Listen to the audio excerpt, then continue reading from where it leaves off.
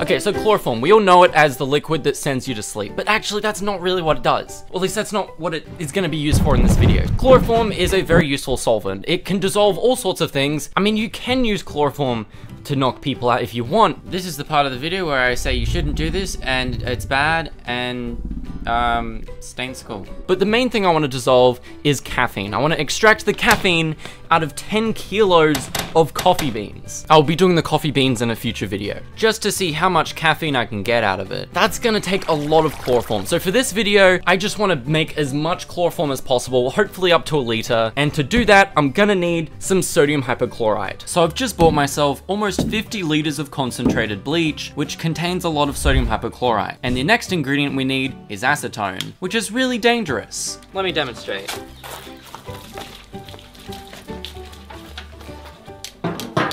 Warning, I'm a self-proclaimed professional and I'm not liable for your actions. Yeah, so you don't want this happening inside of your lab. Let me just. That was extremely chaotic. You want to see more chaos? Check this out. Warning, I'm a self-proclaimed professional and it's not working. I think it's waterlogged. Don't age restrict the video, YouTube. It was just water. Yeah, we're gonna be making a huge amount of chloroform. So to make this, I've looked at some YouTube tutorials and it seems that they use just acetone and bleach. Instead, I've bought myself 3 times the strength of regular bleach at 125 grams per liter available. So the reason they're all in a freezer is because the reaction we're gonna do is very exothermic, which means it's gonna heat up a lot. And, oh my god, it's like 20 kilos. Apparently some YouTubers had issues with the version that was less concentrated, so having it 3 times more concentrated, let's hope it's not 3 times more hot, or more heat. We'll have to see. We'll have to do a little small scale test. I might as well just read the safety directions. Yeah, let's do just that. so we know like what we're dealing with. Skin damage, and dead fish. Yeah, that's pretty much it. That's why I have some airflow. Not to be used for any purpose or in any manner contrary to this label unless authorized under appropriate legislation. I've watched a few tutorials online on just chemistry YouTubers who've made chloroform before. How to make chloroform. And this is the only person I've seen so far that's done it with a concentrated solution. Panic and evacuation. We're gonna have to hope that that doesn't happen today. We're just gonna have to do a small scale test first to make sure that this is actually going to work without, you know, chloroforming ourselves. Now let's have a look at this solution. Well, it's slightly yellow. Now I have an idea. What I think most people would do is use a big funnel like this because it's logical, but scrap that. Okay, so this is my idea. Wait, are you siphoning that? Like, are you... Like, I'm not gonna use my mouth. Alright, so what's the plan? I mean, I could try, but I don't think it would go very well. No, so instead of using my mouth, I'm gonna try to cap it like that. See? Okay, yeah. Force the whole tube in. Just go down, rotate it. Is this normally how your videos go? Yeah, this is like half of my videos. Oh, totally, surely. Oh, fine, I think we should do it outside. I think you're right. We're just gonna go for it. Stand back. I reckon that's a perfect amount. Yeah. It's like 900 milliliters. I'll just... Whoa. Whoa. Oh So I'm getting a thermometer. What temperature is this? Maybe -3 degrees Celsius, I think. It's not as cold as I would like. What is it supposed to be? I'd prefer -10. What? Is that going to be an issue? We'll see. Yeah. I don't know how much acetone I'm supposed to add to this. 1.67 and divided by 3 acetone divided by 3 equals 0.55. 656. Get rid of that. 41.45 milliliters of acetone. That sounds about right. So now we have our components ready. Okay, acetone's going in. You can see it's fogging up. This is called the haloform reaction, which I don't understand. Okay, for those wanting an actual explanation, we've got Prussian blue to tell us. Speaking of the Chloroform reaction, let me explain it for you. Just a heads up, I'm going to do the explanation speedrun version because this reaction has honestly been beaten like a dead horse at this point. That's alright. Extremely simplified, an acetyl group gets halogenated by a base, and because that base is there, the acetone gets attacked by the hypochlorite. And then a bunch of bullshit happens, and now we have this really cool carbon chloride free ion. And then the ion abstracts a proton from the acetone, and now we have the sleepy juice. That's exactly what I was gonna say. It's already gone up like 4 degrees. I'm just gonna add this in slow additions. Okay, it's already very milky. That's the little droplets of chloroform forming in solution. They're so tiny that it just clouds the entire thing. And if you just let it settle out over some time, it should slowly settle down to the bottom and you can pick up your chloroform from the bottom. Yeah, it's almost 30 degrees now. Okay, chloroform boils at 62 degrees. So as long as this solution doesn't hit 60 degrees, we'll be okay. You meant to use a stir stick, but I just use thermometers. If the thermometer breaks, we get mercury at the bottom and that'll be interesting. Oh, look at this temperature. It's actually like moving real time. Do you see it? Yeah, look at that. Oh, it's like 55, 57. Oh, you can see chloroform. Yeah, so that's all chloroform pooling at the bottom. I think I use. Does it smell like chloroform too? Yep. I think we just barely managed. So I'm gonna use this glass pipette to just take this out. I'm gonna put some in this beaker. It's a little cloudy, so it's not pure, but it's good enough. Should I give it a smell test? I wanna sniff it. Is there another way to figure out how pure it is, or? No, this is the only way. Okay, anyway, let's do it.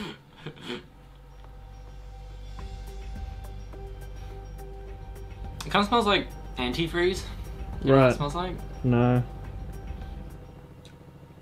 You get... That was a strong one. Okay. It's definitely chloroform, it is though. chloroform, yeah. Definitely chloroform. Now it's just time to scale everything up and do the reaction inside of this jug. It's gonna be scary because we can't see how it's going. We're just gonna feel it warming up slowly. So we're starting off with the smallest of the containers and then we'll work our way up to the larger and more concentrated ones in the freezer. So this reaction is going to be almost 13 times larger than the reaction we just did in this beaker. That's 450 milliliters of acetone. Maybe we should add 200 mils first and then see what it does. We're just going to add it to the container, which feels really cursed. Oh shit, I can hear it foaming. Yeah. Yeah, the acetone's just floating on the surface, that's fine. Yeah, I can smell the chloroform. Lovely. It shouldn't produce any gas, so it should be fine to cap it. Just fucking mix it. Is that producing gas? Watch out for the... Yeah. This is terrible. That is all chloroform, I don't like that. I don't want to open that, or we should open that outside. Here we go. Holy shit, it's just boiling all of it. You see that?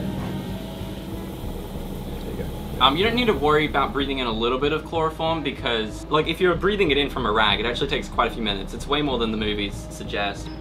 Oh, it finally stopped. It really needs good mixing for this to work properly, I think, as I add my acetone. This is working better. It's not boiling out of control anymore. And it should be okay now. We're like on the brink of this going wrong. Do you want to put this outside? Should we? Yeah. I reckon we should. Alright. Cool. Now we need to let the container sit for a while to allow the chloroform to separate from the water. So I've just put the chloroform containing mixture in the shade because if you have chloroform laying out open in the sun and it's in contact with air, it makes a chemical called phosgene. It's very slow, but it's a war chemical, so we don't want that. So what I want to do now is just do the rest of our solutions both at the same time. I figure why not. We'll assume that's a liter. So we need 750 milliliters of acetone. That's like half of what we need. This one might react worse. Okay, acetone going in. This is like 400 grams. I could probably just add half of it in. I could probably just dump it in. It's not too bad. So much acetone. Don't add acetone to other chemicals in your house because it can be so much worse than chloroform. Like? YouTube, please don't demonetize this video. I was just answering my friend, I swear. If you add acetone to hydrogen peroxide, it makes an explosive called TAPP. It's a shock sensitive explosive, so. Just a little fact. Yeah, just a little fact there. I'm telling people how to make explosives at home. That wasn't the intent. I am not liable for... So I just got a digital thermometer. I'll stick it in. You see it rises. That's not too hot. That's okay.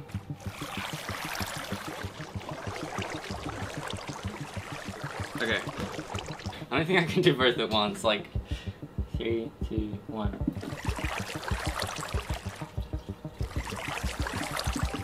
Okay, that's gonna be terrible. I'll use my thermometer and stir.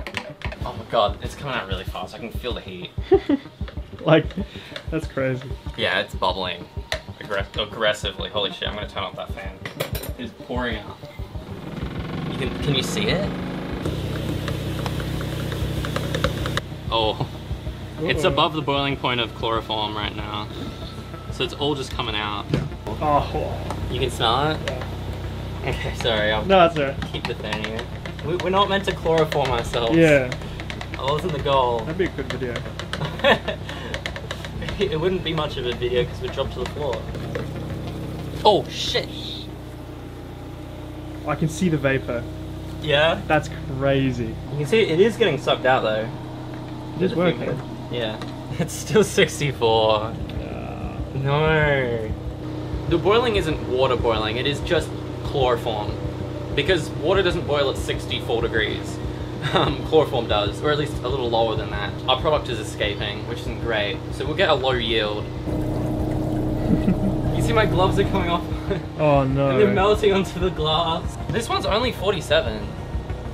That's nothing. Yeah, chuck it all in. Yeah, it doesn't matter, I'll just put it all in. We're okay. That's it. We used almost all of the acetone too. Don't know why the bigger one was fine. Unless you got your calculations wrong. Yeah, my calculations are probably very wrong. Now we needed to let these containers cool down, and in the meantime, we wanted to find out why the blue one didn't work. So this is what happened to the last one. We added a bit too much acetone too quickly. So it starts reacting. Holy shit! Okay, all these bubbles are, I assume, to be just chloroform straight up. So that actually happens really quickly. That's why you gotta keep it cold. This one is not cold. This one's been warmed in the sun for a bit. Got a good whiff for that one. It is also possible that the acetone is boiling off too.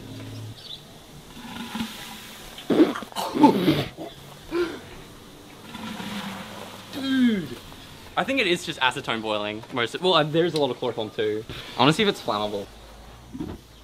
Ooh, Yeah. there you go. Yeah, it's mostly acetone burning off then.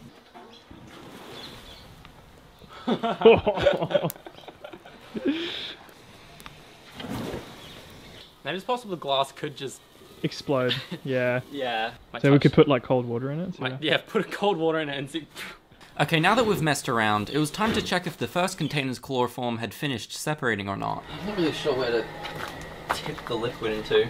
Drain. Oh, it's not a really environmentally friendly idea.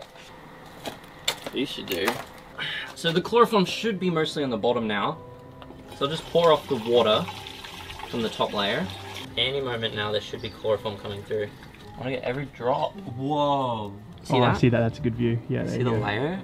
Yeah, so that's the chloroform there, and then that's the water layer above it. We just need to separate the two. I'm just pouring off the water layer. So what's mostly left is chloroform. We then brought this inside to fully extract the chloroform. It's been like a good 20 minutes and this blue one's still bubbling. So what I'm doing is setting up a retort stand. I'm just gonna add everything to this.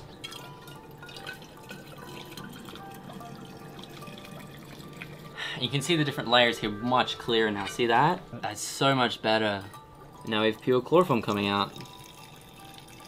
And cut off the water. And so this is all chloroform. It's a little cloudy because it has some water content in it. That's like exactly 100 milliliters. So we just need to do this 10 more times. Okay, so my friend just went home, but I just realized I just didn't pour the rest out. So we actually have a lot more chloroform. Swap that out for another beaker.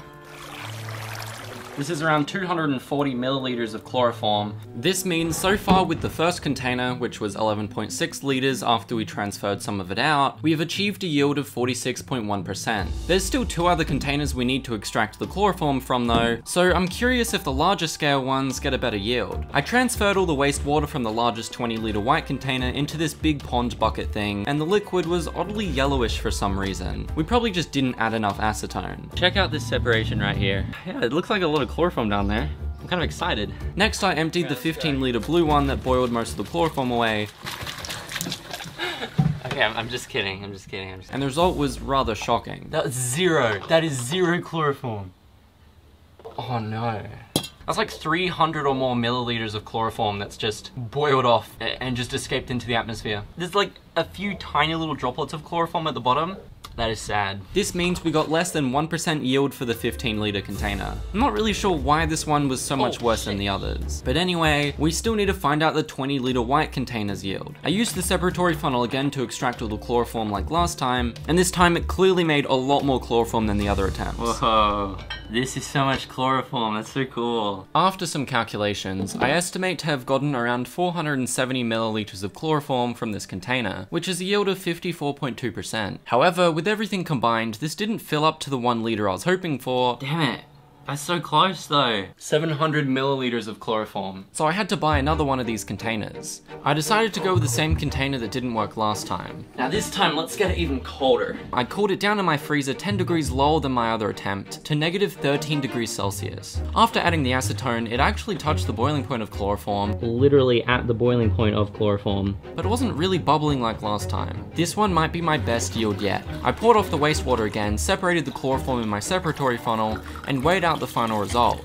This gave 677 grams, or a yield of 67.5%. That's a bit higher than most I've seen online. Now finally, I have over a liter of chloroform. However, this isn't technically pure yet, so I spent some time distilling the chloroform over, discarding the initial cloudy solution, and keeping the rest of what dripped over. Anyway, that's my 1 liter of chloroform all cleaned out. It's got a bit of water in it, but I don't really care about that. It's still way cleaner than it was before. I know this is definitely cleaner because the leftover is a bit yellow. I just hope this is enough chloroform to extract the caffeine out of the 10 kilos of coffee beans I'll be doing in a future video. Remember to push the notification bell and subscribe to see when I upload it. And as always, thanks to my patrons for always supporting me and paying my bills. If you want your name shown at the end of my videos and other perks, follow the link in the description. With all that said, have a good day.